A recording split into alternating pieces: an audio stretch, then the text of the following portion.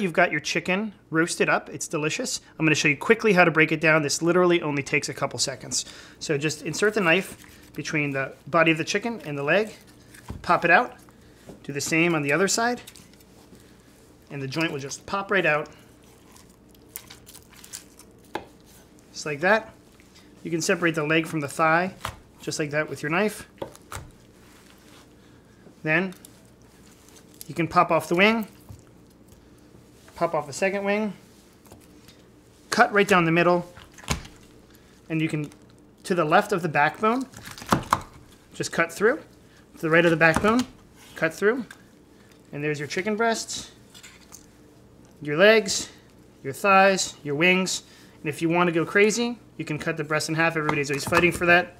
So you have your chicken pieces right here. Save this guy for little chicken stock. And then you have 1, 2, 3, 4, 5, 6, 7, 8, 9, 10 pieces of chicken.